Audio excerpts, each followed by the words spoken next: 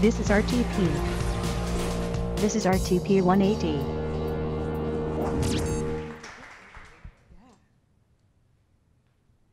Thank you so much. So hello everyone, my name is Ruwani Biggers, and I actually have a question for all of you, and I'm going to come back to it. What company do I work for? I purposely didn't put it in my intro, and I'll be curious to see, besides the few people here who do know me from work, and you're not allowed to answer, go ahead and try to figure it out by the time I get to my third slide. So what am I going to talk about? I'm going to talk about the importance of being a technology-adjacent person. So what does that mean? Well, before I actually get into that, I'm going to talk about myself because that seems to be a current theme and maybe you want to know who I am. So when I was a kid, I had a very stereotypical Sri Lankan family, which meant that I was told I was become a doctor, and I believed that. So went to college, thought, yep, I want to become a doctor. So I went to UNC, was a biology and Spanish major. That lasted about 6 months to a year. Then just biology, got rid of the Spanish. Then decided, yeah, not so much, let's go to law school. Did political science. Then I picked up communications to try that out for 2 weeks. That didn't work out either. And then finally, I chose a career because I had, basically after 3 years, I had enough credits to graduate, but I had no major. So last year, buckled down, figured out, okay, I'm gonna get my English degree, Asian Studies minor. And then you might wonder, what in the world are you gonna do with that? Well, I decided to go to Japan. I taught English for 2 years. After that, I came back to the US and realized, yeah, job market kind of sucks. Maybe I should go back to school. So did that, and I got my MBA. And here I am now, all these years later, as a manager. So why am I telling you all of this? Well, I consider myself to be technology adjacent. And again, what do I mean by that? For me, the idea, first of all, came when I was a kid and watching Star Trek. I am a geek, yes, admittedly. But watching Star Trek, the thing that always struck me was, man, everyone is so smart. They're all talking about photon torpedoes, and they know all this like extra level astroscience stuff that I have no idea about. And what I realized is that everyone, no matter what their role is in the show, they are either in technology doing a very technical role like engineering, or they're technology adjacent, which means that they are a consumer of energy, or they're helping to promote technology in some way. So going back to my question, anyone figure out what company I work for?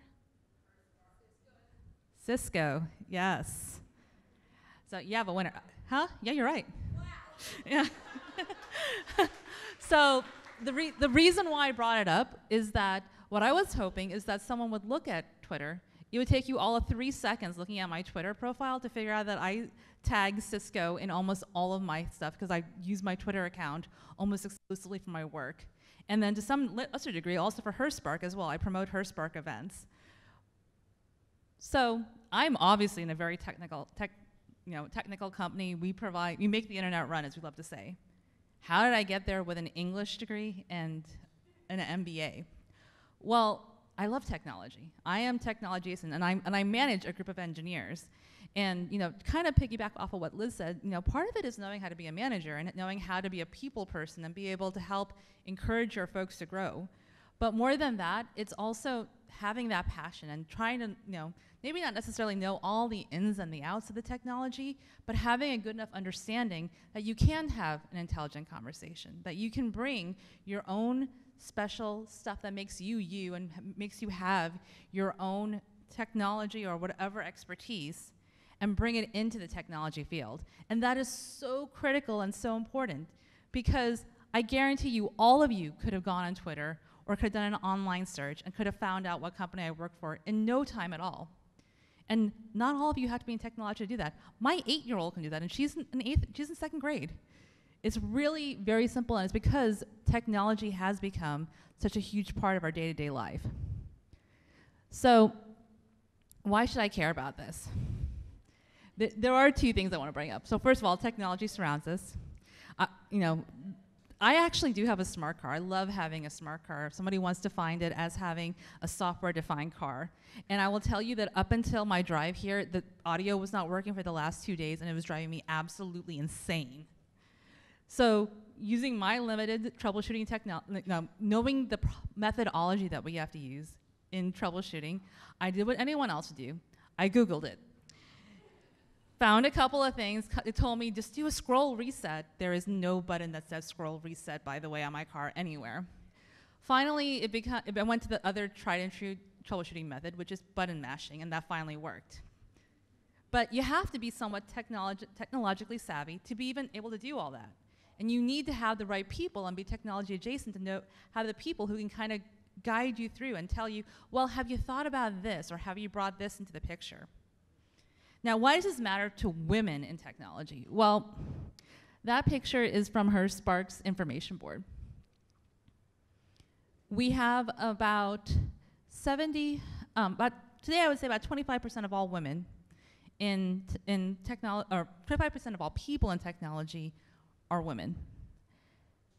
That number's gone down. In 1991, it was about 39%. So we've actually, in many ways, taken steps backwards. Overall, when you talk to younger girls, they're about 74% who at least are interested in it. So what happens in between?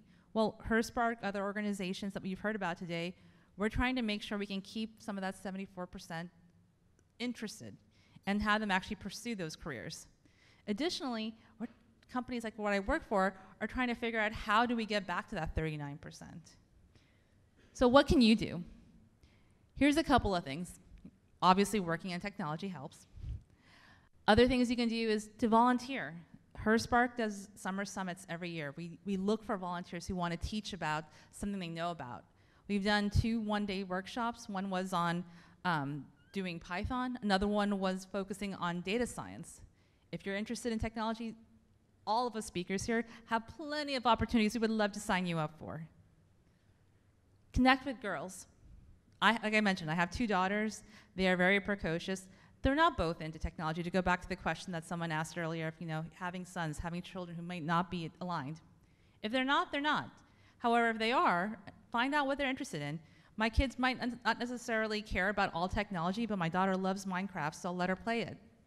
Find a way to bring them in and at least have enough intelligence about a subject that they don't have to be that expert and necessarily go into that STEM career, but at the very least give them the skills they need so they can become technology adjacent.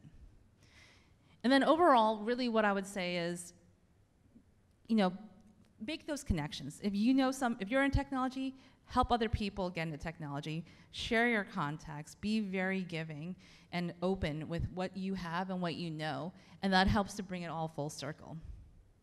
So thank you.